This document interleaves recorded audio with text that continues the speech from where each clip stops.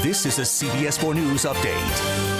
Hi, I'm Elliot Rodriguez with the CBS 4 News update. Two teenagers are under arrest for allegedly carjacking a teacher outside her school. Both suspects 13 years old. It happened last Tuesday at Biscayne Gardens Elementary School.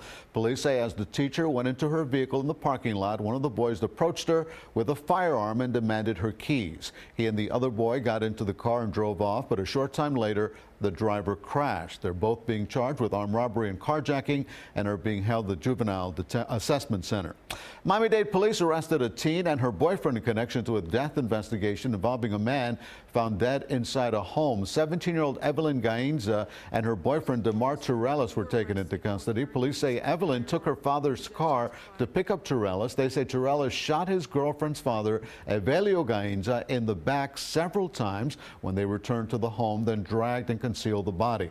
Evelyn has been charged with accessory after the fact, and Torellis was charged with second-degree murder.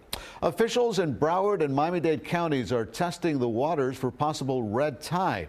According to our news partners at the Miami Herald, this is the first time testing is being done since a preliminary report confirmed red tide in Palm Beach County. Dozens of people reported allergy-like symptoms from an irritant over the weekend.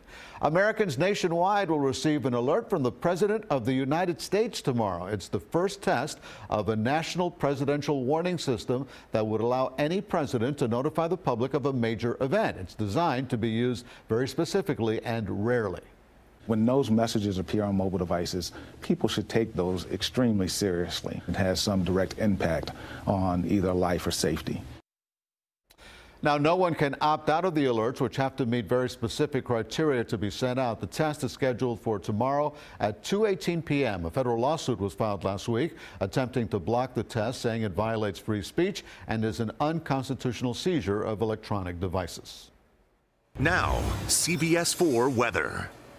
Our weather is looking windy with occasional showers blowing by. Nothing too concentrated, though. Quick breezy showers on that ocean flow there. The deep tropical moisture remains over the Caribbean through the weekend. In fact, some slightly drier air comes by the end of the weekend.